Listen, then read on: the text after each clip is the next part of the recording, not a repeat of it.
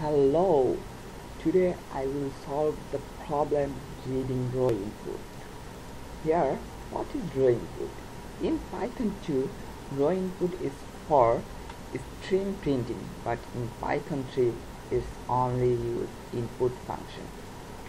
So here is my task: read a line of input from stdin and save it to a variable s. Then print the content of s to std out. Here is some conditions, and my required input will be how many chickens does it take to cross the road, and my output is same.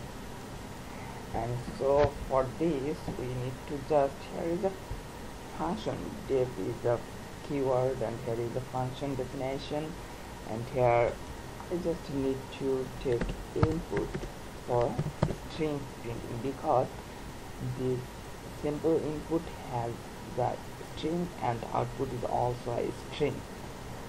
So here I just need to take this input function, and now here read is a function name, and it's the parameter. Here it is no parameter in this parenthesis, and this column, and here is the statement, and s is return. So that's all. Now I need to run it and see accepted or not. And congratulations, you passed the simple test case, and now I need to submit my code.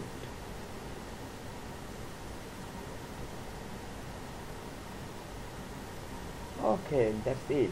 So see you again. Bye.